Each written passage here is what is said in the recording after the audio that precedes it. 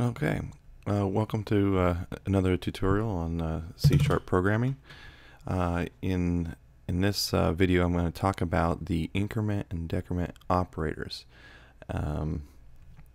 These operators are used to increase or decrease a value by an integer value by a value of 1. There's a couple different ways of using it. We have the prefix incrementer, and that adds to the value of the variable prior to its use, and then we have the post increment, which adds to it after it's used, and we'll see an example of this later. And it's the same thing for the decrementer, so it subtracts before or after it's used. And to show how this works, I have three variables here, integer variables here, x, y, and z. And you can see x is equal to 7 here, y is equal to 4. And down here, I just simply put x plus plus, and that's going to increment x by 1. So it's going to add 1 to x. And here it's going to subtract 1 from y. So y minus minus, and that decrement subtracts 1 from y. If I then print these to the screen here, we'll see x as 8 and y is 3. Okay, so remember x here is 8 and y is 3. Here, and this is where it makes a difference whether you do post or pre increment. In this case here, we have z equal to x plus plus.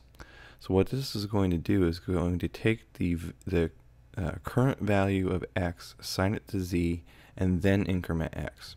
Okay, so it makes z equal to x and then increments x. And if we write this out, we will see that z is now equal to 8. Remember, x was equal to 8 up here.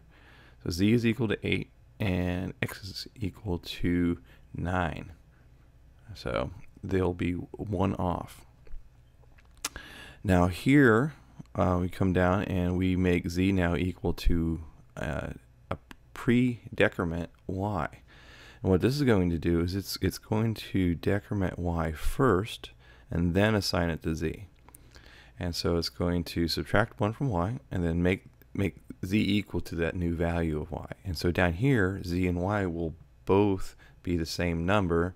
And in this case, since it went down from 4 to 3 here, and then went down 1 more, they'll both be equal to 2 here. So up here, x and y should be, remember, 8 and 3, and then we should see z equal to 8 and x equal to 9, and then we should see 2 and 2 down here.